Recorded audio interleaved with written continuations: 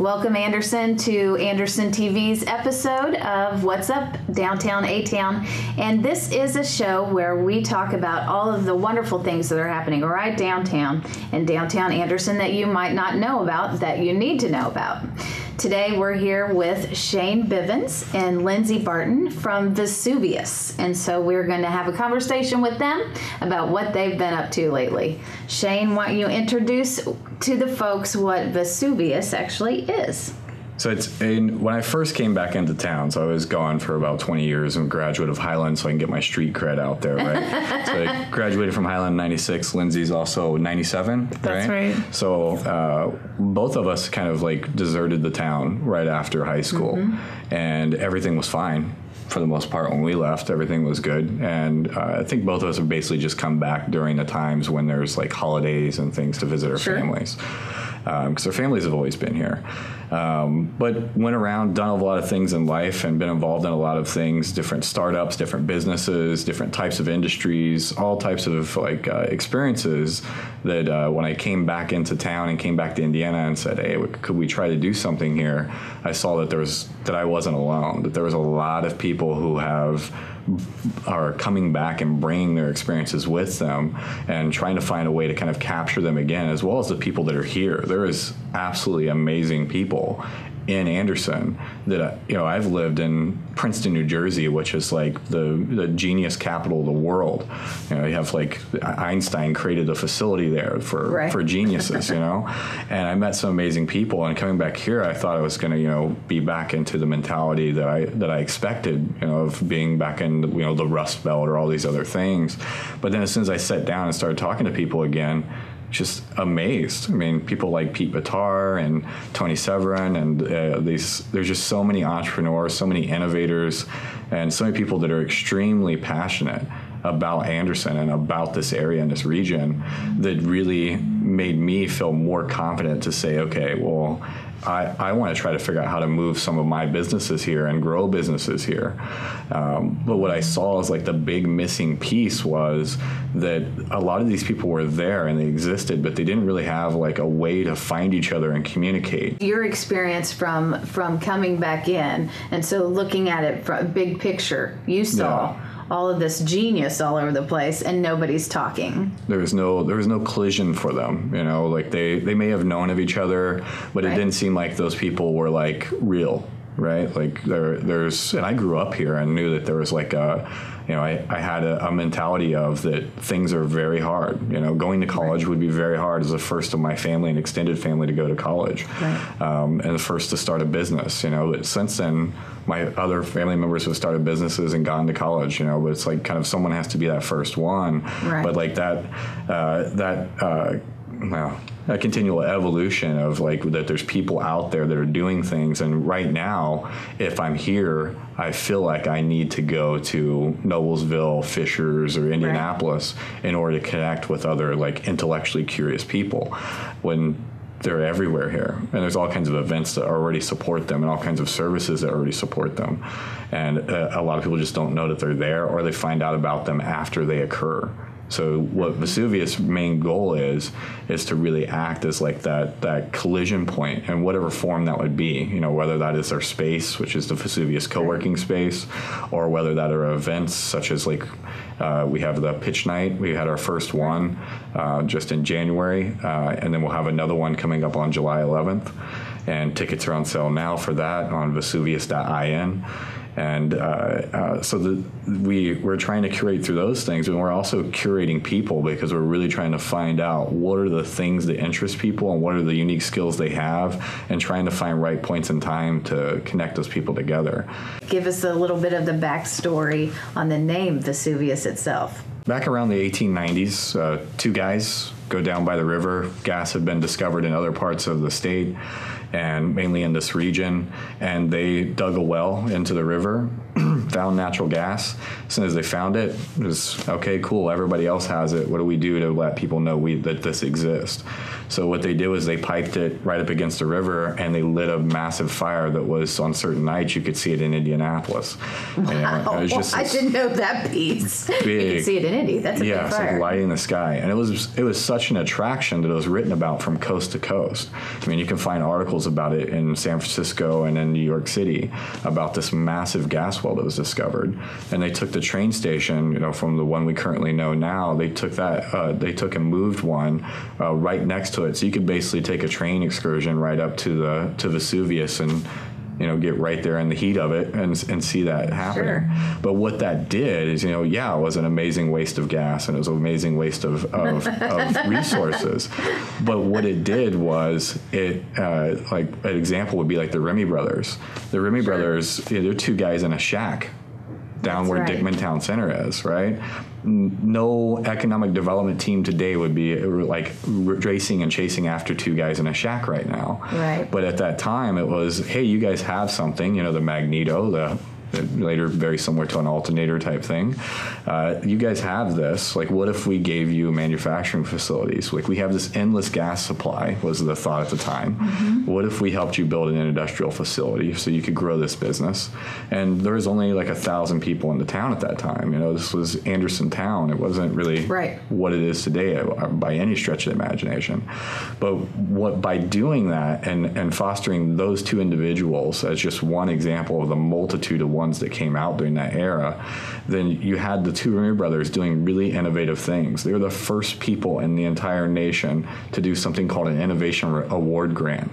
And what it was is, as an employee, if I found something that would improve the bottom line and could save the company money, I would get a percentage of that for X amount of years. The first year they did that, they gave away $300,000 in 1890s money. Exactly. Right? So you have millionaires being created overnight. In today's money, you're talking, I think I calculated it into like $30 or $40 million, if not more. That all of a sudden, people are, a lot of them are orphans. A lot of people that were here were like disjointed and weren't really like tied into the community at the time. But all of a sudden, they were given wealth, and all of a sudden, you have these massive explosions of where people are building buildings and things are going very, very rapidly. Houses are coming very quickly online, and we just very quickly grew from that natural gas line. And today we can reproduce that same thing with our amazing fiber network that no one's setting on. That's right. In the 1890s, it was the train that brought all the people here. And now in the 2010s and 20s, we can actually do that same thing with the fiber network that we already have completely encapsulating the city. That's right. And those are very valuable things that other communities are struggling to build. Right. Fishers, Indiana is building a downtown that looks a lot like our downtown.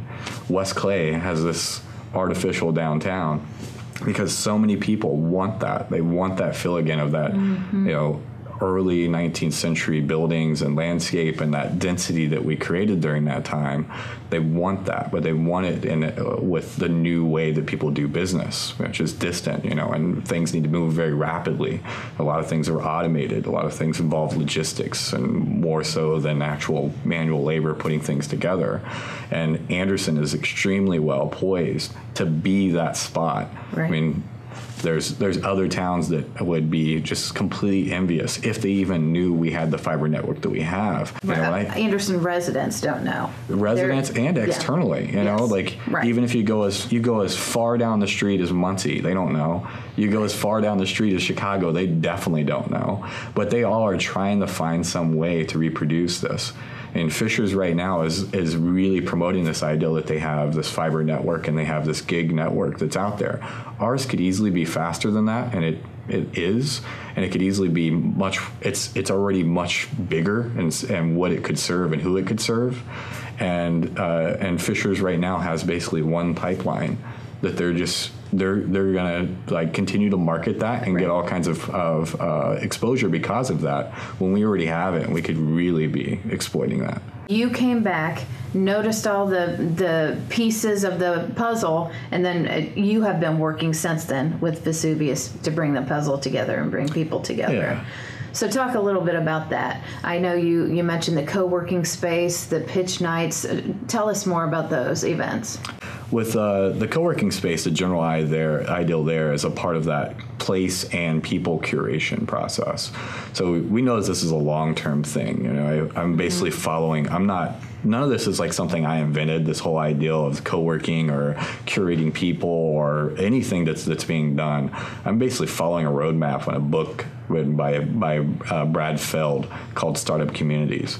And he wrote something called the Boulder Thesis, which was how Boulder became kind of the next Silicon Valley. For the past 20 years, it's become like this mecca for venture capital and people really getting interested in business and entrepreneurism.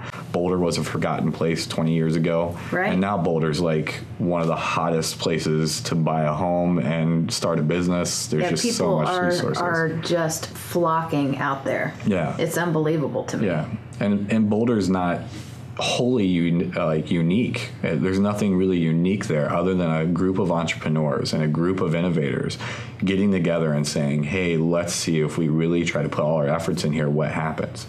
You know, let's really get involved. And, you know, whether that's civically or getting involved and, you know, just cultivating each other's projects and raising awareness of what's happening. You know, the way that they got involved and the way that they built out their ecosystem has been very attractive to me. And a lot of other communities have been able to do the same thing. And, you know, one of the things I did very early on when coming back to Anderson and thinking about how do you do this, is I went and visited very similar communities like LaCroix, Wisconsin. LaCroix, Wisconsin has about 50,000 residents. It's on a river. They used to have a lot of businesses in the textile industry. A lot of manufacturing went on there. About 25 years ago, the textile industry completely deserted them. They have a small college of about 2,000 people there. And about 5 years ago, they opened up a co-working space with help of the city and with the state. And then they also really started building up the entrepreneurial ecosystem. Where you go into LaCroix, Wisconsin, when you go through it, other than they've really captured their riverfront much more effectively than we have. But other than that, when you're in that city, you feel like you're in Anderson, but where we're going to be in like 10 to 20 years easily. So what does that look like? You see that all the shops on the first floor are all occupied. There's all occupied space, and there's a lot of unique local things. You do have the chains, you have those things that are still there too, that are always going to gravitate and, you know, always welcome. But you do have a lot of smaller shops opening, a lot of people trying things, a lot of people trying really unique and different things. And then you just have this mentality of where, you know, there's certain places you can go into town and find the communication or the conversation that you want to have. You know, whether if you want to talk about business, you know there's 3 different places you can go in town and have those conversations. Or if you want to talk about sports, you know there's that place where you can go and have that conversation. And Anderson, you know, especially with like, you know, the Oakley Brothers and Creatures of Habit and Kettletop, and you could just keep on going. And then the existing things like Crooked Heads and things that have been here for a while, you know, they already have kind of their own little niche of things that they're doing. And they do. Yeah. Each one of them has their own little unique feel. Yes. And you feel this like amazing energy that just 2.5 years ago I didn't feel as strong as I do now. Agreed. I totally agree. Yeah. It's just this energy that we have right now is amazing. You know, and there'll always be people that are like, you know, doubters. You know, one thing I've learned in life is whenever you do something cool, there's somebody out there that hates you because of it. You know, you're always going to have doubters. I think because it wasn't their idea. Yeah. But you're always going to have that. You know, you can go to the most beautiful places in the world, and there's somebody in that town that hates it. You know, and Anderson is susceptible to that just like any other place, and Midwesterners are. You know, and we're also one of the other like huger conditions is that we're very nice, and we never tell people things are stupid or things that don't work or things that's a bad idea. We go, oh, that sounds interesting, or that sounds cool. Yeah, you should do that.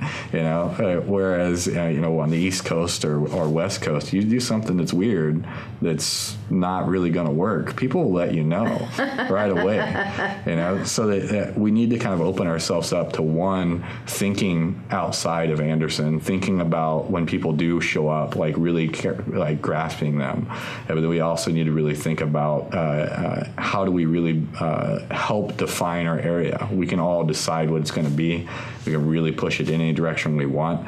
There's a lot of empty buildings that are just ready and ripe to just go whatever direction we want to take this whole city. When people doubt you, you have to just turn that off. You have to just not listen to any of that kind of the tapes that roll in your head and just press forward. And what you're saying is, hey, let's get all those entrepreneurs together and get them a space where they can support each other and be able to grow from that space. And find that community that suits them, because like entrepreneurs and people that are around entrepreneurs. So when you say entrepreneurs, those are like 1 in 1,000, right? But the people that are around it, there's a lot of people. More than 70% of Indiana works for an entrepreneur. And I think Anderson is full of entrepreneurs. It's packed. Yes, I think there's something so special about this place that I just cannot shake. And I think that sometimes we kind of have that, I call it the Anderson self-esteem problem. Yeah. But I think even that, people are starting to go, oh, wait a minute. There's some stuff happening here. And so that's exciting. And part of your job that you have been doing is doing these pitch nights, which I find fascinating. So you're getting ready to do your second, and your first one was an absolute success.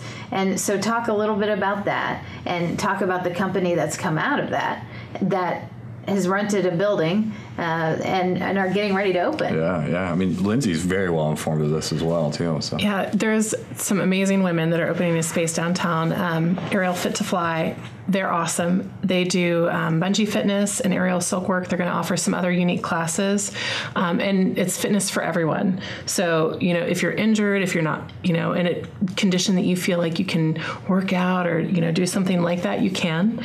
It's for those types of people, and because it's for everyone. Low impact, right? Yeah, it's very low impact. That you're on a bungee, and so it's the impact is very low. So if you are injured, like you said, that's the perfect place for you to go for exercise. Right, and these ladies have just been really working so hard to be open. I think it's June 22nd. Is that correct? June 22nd is their target date, but June 2nd they're going to start allowing people to reserve and start purchasing time so that they'll be able to be there. So when the Brew Fest is going on downtown, you'll be able to walk by and kind of see what's happening in there. And so their building is what, for Anderson folks, is what used to be the old Frisch's, just catty corner from the courthouse. Yep. So that's an exciting place too, because you're going to get so much traffic going by there. I mean, it's a great location. They couldn't have picked a better spot. Yeah, it's the top of the strip, right? And it's the top of the Marine Strip. So it's a perfect location and a good introduction to people that come into the community. They're going to, when they go down Meridian Street, that beautiful brick-lined road, they're going to go right past Aerial Fit, and they're going to go right past the other ventures that we've talked about. Tell the Anderson folks what pitch night looks like. What is that? Basically like an amalgamation of everything that I've experienced in my own entrepreneurial ventures and other things, where I've been to things that were more focused around art or things that are more focused around like entrepreneurism or innovation. Sure. And a lot of them are they're really different. There's like that Shark Tank type thing, which is very intense. And then there's the art side of things where it's much more open and free. And we're kind of in the middle between those two. So ultimately what the night looks like itself is each person gets up on stage and they're given 20 slides to auto progress every 20 seconds. And what that allows the person who's presenting to do is not be concerned about trying to stay on their slides, as well as it keeps the interest of the audience. Because the audience we have isn't always going to be the people that just want to learn about the financial outcome of business. They might be looking at, does this impact me? Is this something I just find interesting? There's multiple different types of people that come to an event like this, and came to the first one. So you get those 20 slides, 20 seconds. So that's almost 7 minutes of time. As soon as that 20th slide ends, the 21st slide is an applause slide. The job of the next person is to get up there and get the mic out of that person's hands. And everybody was very cordial during the first one, which was fantastic. No one was pushing each other down or anything. So they exchanged really quickly, and it was a really great kind of like a storytelling thing. Like people really told their stories, and really they engaged the audience into why they're doing what they're doing and their passion behind it. And with the way after all the pitches went and after everybody was done, then the audience actually voted and determined who was going to be awarded the best pitch of the night. So they all voted on Facebook Live. They had to attach their face and their name to their vote. So they had to get that community involvement to say, I am behind this. Right? So they did all the voting in there, and the audience, as well as people anywhere that were aware of the event or were watching it online or anywhere else, they were able to vote as well. So it really engaged the community and put people's names and faces to companies and to organizations. And then at the end of that, we awarded a check for $7,600 and some change to Aerial Fit, and that was the result of basically almost all of the sponsorship dollars, the ticket sales, and anything else that people contributed. We had quite a few sponsors, like Indiana Economic Development Corporation, fantastic sponsor. Elevate Ventures out of Indianapolis, like just amazing for our first time doing something. And Anderson, Indiana, the Elevate Ventures, the larger venture firms in the state jumped on board of that. Yeah, would take notice and jump on board. Sure. And we had people that were just donating like resources, effort, help. I mean, there was 40 people that were on the team just to get the night best prepared for the people that were pitching. Lindsay was on that team, and Kevin Huff and Kim Rogers Hatfield and Jeff Ginther and new people to town, people that had been here for a long time, and we had a big team of people that were really pushing for this to be successful, and it ended up. I was not expecting to fill the house, and we filled the house. I was expecting just to kind of get that middle section of the main stage theater. And I love that you had it there. I love that you pulled in main stage as well. What a great theater. Yeah, it was perfect. And then the history of that building was Corey Sharp, as one of his great-great-grandfather, I believe, built that building and started his first companies out of there and was a massive innovator for the region. And Corey was one of the people that got to present to Aerial Fit the award. And we also gave awards to other people that didn't necessarily get the maximal award, but we gave other awards. We gave things from Startup Ladies. We had Kristen Cooper with Startup Ladies, which is kind of becoming a national membership base that helps women start up businesses and helps them grow their businesses. Two of the people that pitched, two of the women, are now connected into this amazing network of other entrepreneurs and other business women that are really pushing for things. And the media that came off of that was amazing. I mean, because of that Startup Ladies thing, we were featured in Working Women's magazine and Working Women's video, on their regular kind of a video podcast that they do.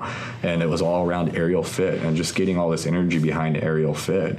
And that's kind of been, Lindsay and I's big effort is, one, making sure that if Aerial Fit were not to open or have some other problem, that it was not because of the community not supporting them. Sure. That we were all there. We want to make sure that that's successful. And all those people that were voted for her and voted for Lindsay and Charity, for those two ladies, they're all now liking them on Facebook and following them and hitting them on everything they post up there. There's so much fast-paced likes, shares, and other stuff going on around the stuff they're doing. It's an amazing amount of energy, and we hope we can reproduce that this next time. But getting to that stage is the probably the more interesting part of the whole thing. Is getting to that stage involves you have to submit an application. We'll be taking applications till probably mid-June, but the earlier you get it in, the better, because we provide services before that and help you. But you submit an application. It doesn't have to be perfect. You can continually mold it until we actually do the next stage, which the next stage is we send it to a selection team. And we use a group of entrepreneurs that each of us have kind of met throughout our travels, and we try to pick entrepreneurs who have no connection to Madison County, have no connection to our region. A lot of them have never been to Indiana. We had 4 people on the last one who had never been to Indiana, and out of the people that had been to Indiana, a lot of them had not really spent any time in Anderson, so they're very unbiased. Yes. They don't know. The one of the things I told a lot of people that were applying to pitch is that they don't know anything sad and they don't know anything happy about Anderson. All they know is what you're presenting to them, and whatever you present to them is what they're going to select. So telling the story of like what Anderson was or what it could be or whatever else. That's not it. Your story is what's important. Tell what you want to do and why you're going to do it. And those people who were selected, and we had amazing people. Had a person, I call her Dee Dee, her name is Ying Jing. She's been a part of some of the largest Kickstarters of all time. And wow. I mean, millions and millions of dollars, and have been involved with some of the companies that are doing really amazing stuff. And we had a Grammy award-winning lighting and stage production person on the selection team. We had a guy who worked with and has been a co-founder with Scott Jones, the guy who basically owns Press One to talk to an operator, that owns that system. And he's a young guy. He's in his 20s, Nick Birch. And he was there at the event as well. He came into town and showed up and said, what do you want me to do? You want me to move stuff? It's like, no, you're a VIP. You just sit back and relax. And Mike Seidley, who is got a great venture as a spinoff of an ideal that they originally created that became Monster.com and sold off. So you've got these really amazing entrepreneurs that were happy to join this and help through this process, and they gave great feedback as well. But they ultimately just picked what are the top 6 they liked, and they didn't rank them 1 to 6. How many did you get in? How many We had proposals? 32 applications. Wow. So that were finished. That had enough information where I could find a way to contact that person. And to be honest with you, the 32 was well within reasonable. It was very rewarding to see that. That's all from our Anderson community. That was from the Anderson well. You had to be, for the first pitch night, you had to benefit or operate Madison County directly. Okay. So it's only from this community. Well, I didn't see any that were unconnected from the community. What I did see was out of the 32, about 20 of them were actually responsive to phone calls and text.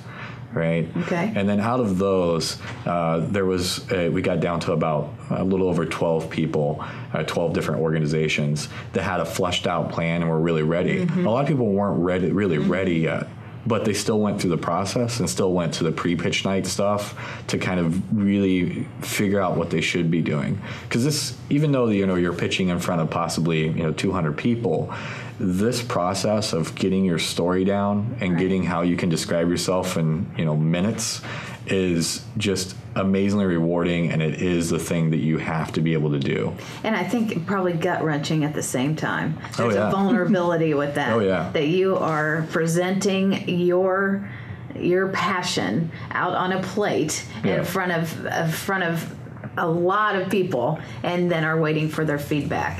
I don't think there's a person that wasn't nervous, Sure. Every one of us, me just starting with, are we going to be able to actually get people to come here? Is this going to be something that gets people's attention? And then all the way through the night, just how, it was amazingly emotional just to see that amount of people, the fruits of all the labor of all of these people that came together to put on this event. And none of us know what we're doing. None of us know exactly how to really do this stuff. We're not event planners. We're not people that are production teams or whatever. But the night went really seamlessly. It went really well, and we'd like to kind of keep that same type of momentum going. Hopefully we do some stuff that's a little weird and we cause a little bit of confusion, because it's also part of what it's like to be an entrepreneur. Right. Being an entrepreneur. Part of that growth. Go ahead. I'm sorry. But being an entrepreneur is basically managing paranoia. But just like when you and I have first met, I'm a very positive person. Lindsay's a very positive person. There's something crazy about it. There's something off that allows us to take paranoia and bad news and go, there's an opportunity there. There's something we can do. Isn't our community lucky to have you? It's the right place for a lot of people.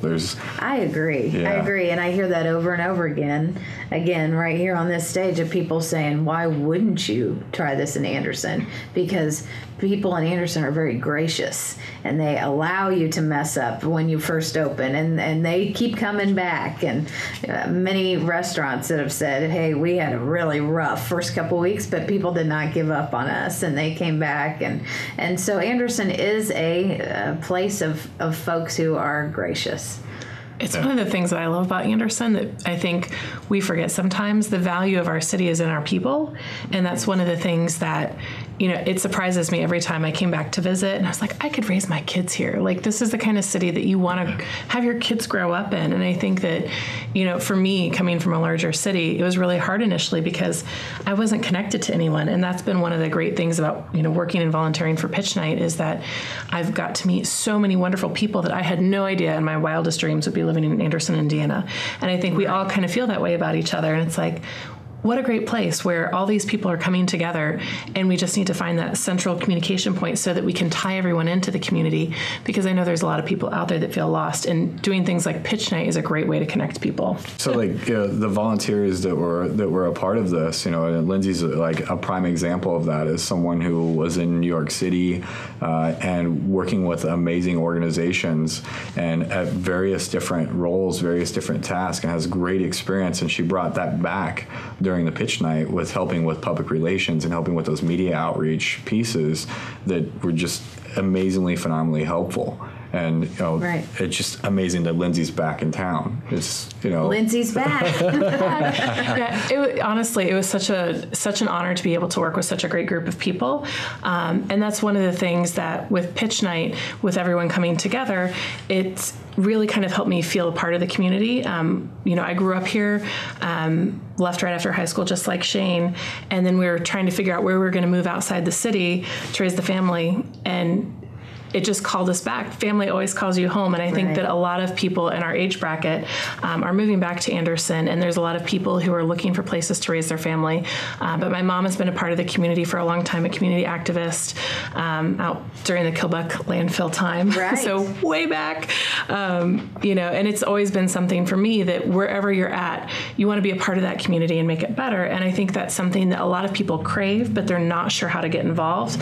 And running into Shane was just, coincidence, just like Vesuvius, just a collusion of people and ideas, and bringing that together at Pitch Night and other events that I'm sure will be coming throughout the community is such a great way to get involved, and a great way for Anderson to get behind and support people and getting them involved. I think that's those ties that bind us together are the things that make us a stronger community. Getting involved with the Vesuvius has helped me flex some muscles that I haven't really used since I lived in a larger city, and I think that shows me that there's such potential in Anderson for all of those businesses that you think may or may not work. This is a great place to try them because you have people around now, I know now, that are supporting me, and also things that are needed.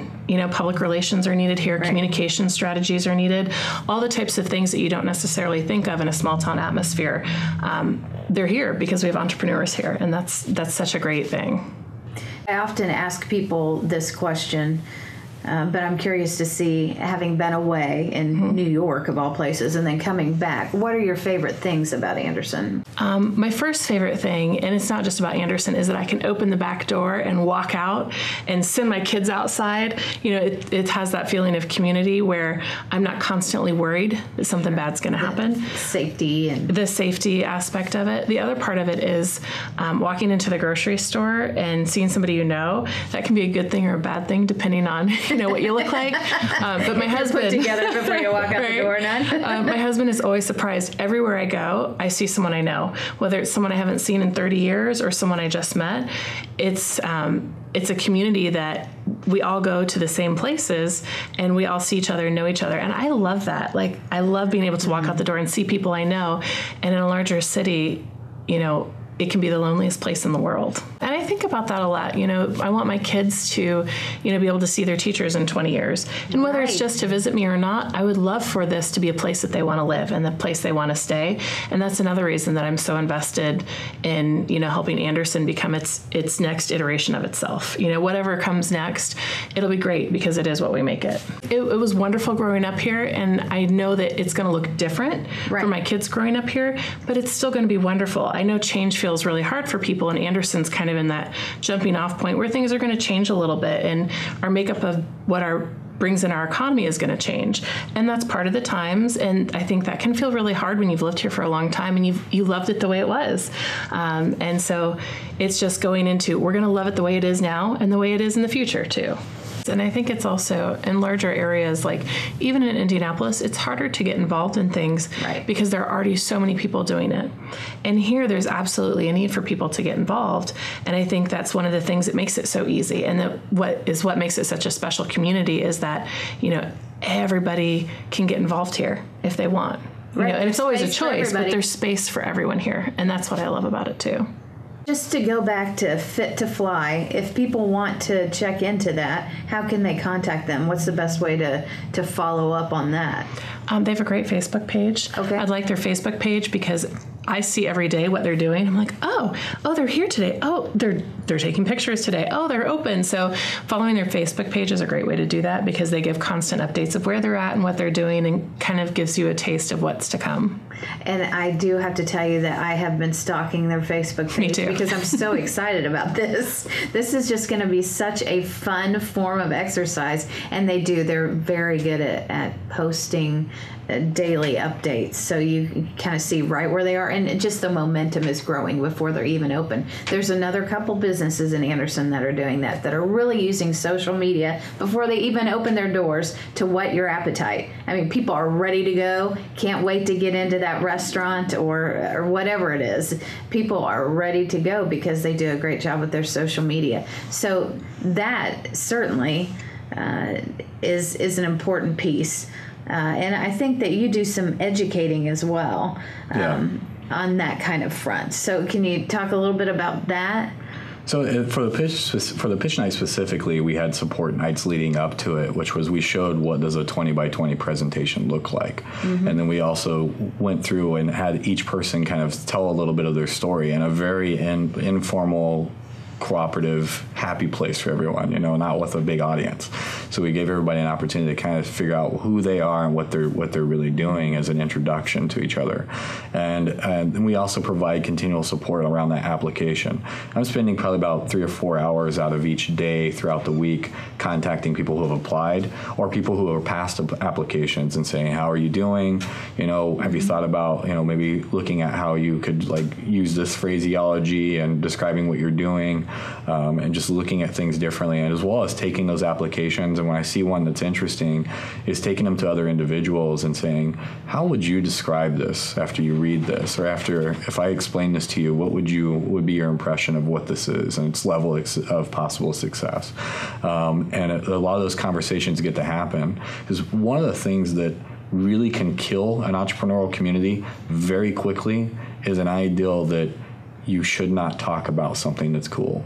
Like, if you're doing something good, you should be afraid of people stealing it.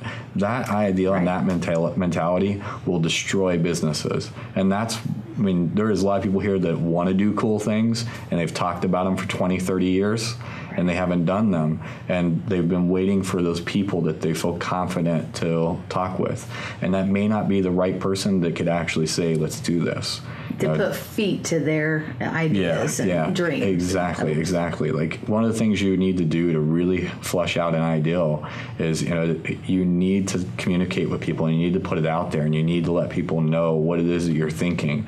It doesn't have to be what is that patent that you're going for, right. But it could be, kind of an experience or something that you're trying to solve. Like, is this a problem for you that this occurs?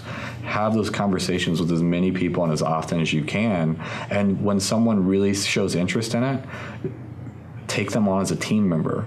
Figure out a way so you guys can both work on it together. Figure out ways to build a community around what it is that you're working on, so that when you do get to the phase where you're ready to launch, you have a really good idea of what it is, and you don't open a business and then have no one showing up. Right.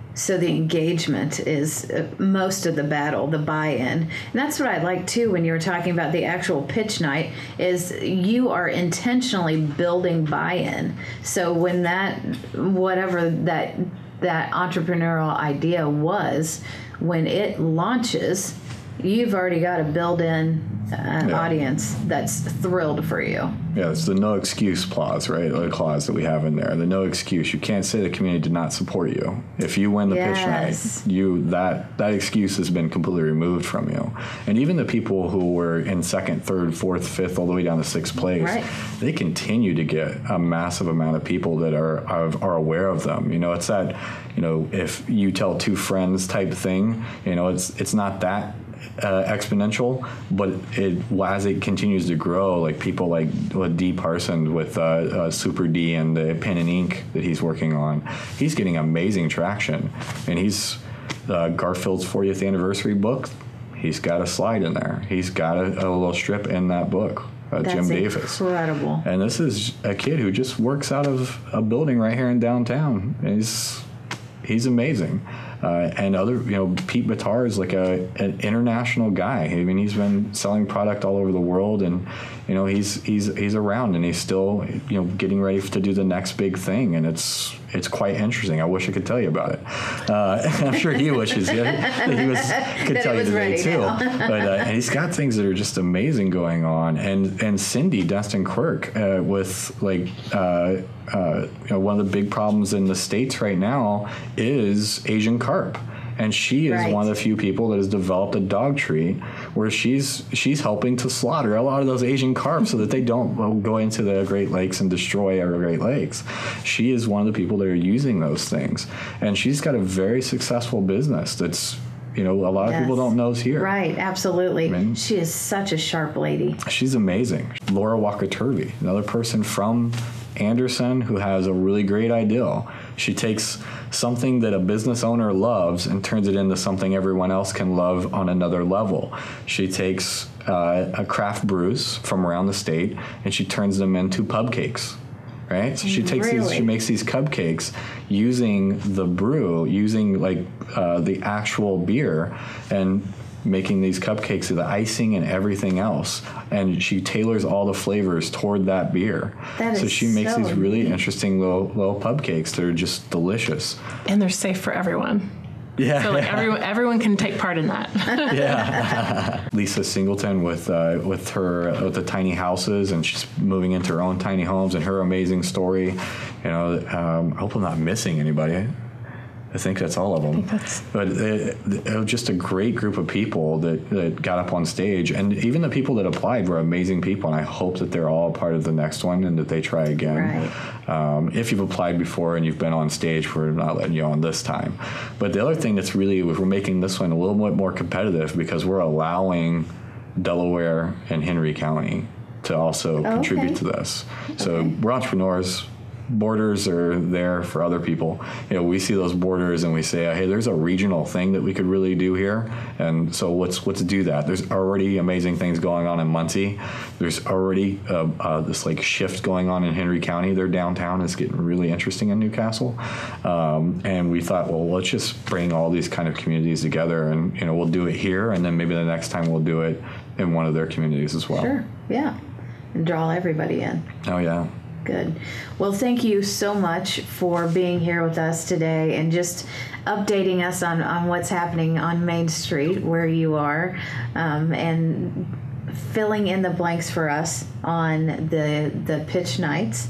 If somebody wants to be involved in that, how can they best reach you? And if somebody just wants to sit down and pick your brain for a little while, how can they get in touch with you? Yeah, I'm amazingly available, as well as I think all of us kind of are, even with the other tasks and other things that we have going on in our lives. So a good conduit of everything is we do have the Facebook page, we have all those other things, but the Vesuvius website is just vesuvius.in, and I'm hoping it will be somewhere that you guys will be able to say. It'll be a lower third right there. Yeah. So we'll say down here or there somewhere. The Vesuvius website is a great little place where we kind of put the most current thing right up front. So right now it's the pitch night, and that's also where you can go to fill out an application if you did want to start using the Vesuvius co-working space. And we're curating that. We've got a few folks using that now. We want more and more people that want to help others do businesses as well as just do their own task outside of their home. Right. We want to be that spot for them. And so that's a great place to kind of begin that communication. And I'm very easy to find on social media and everything else, and I have no problem with 1,000 people want to reach out. I would love it. It'd be great. Yeah, and you do respond immediately, which is great, because I've messaged you myself and said, hey, blue, blue, blue, and then there you are. So, and Lindsay as well, thank you for being here and for always being available, and thank you for your hard work for our community, and we're very grateful. So thank you, Anderson, for joining us today and participating in this conversation. As always, thank you for being such a gracious community and supporting local business. Have a great day.